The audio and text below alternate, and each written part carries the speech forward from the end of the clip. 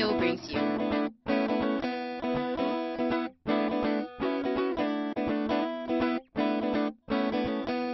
What's cooking with AHA? So one of the dishes we're serving today, or we're gonna cook today, is American beef stew. It's a very simple, hearty, and homey dish that everybody will love.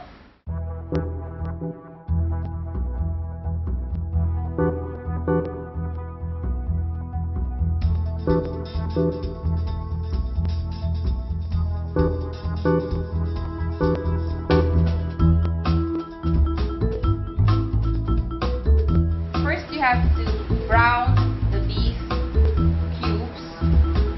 So make sure that the fan is very hot to sear, in order to sear the flavor in and to give it a nice, rich, dark color.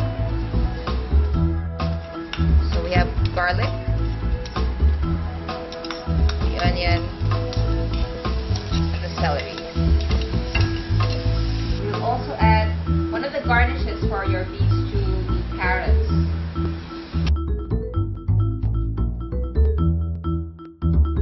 We're going to thicken this with an on-hand, on-the-spot roux, which is actually butter and flour mixed into the aromatics or the mirepoix. Cook that till you see the flour and butter turning into a paste. At this point, you can add your beef back into the pan. So we add our acid. Once you've incorporated the tomato or the acid, you can now add your stock.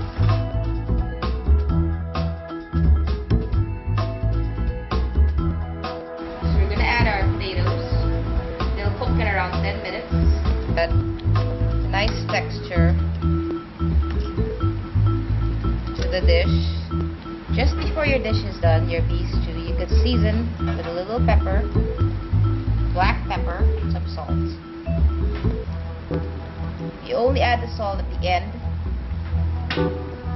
so that our beef doesn't toughen. And mix this in.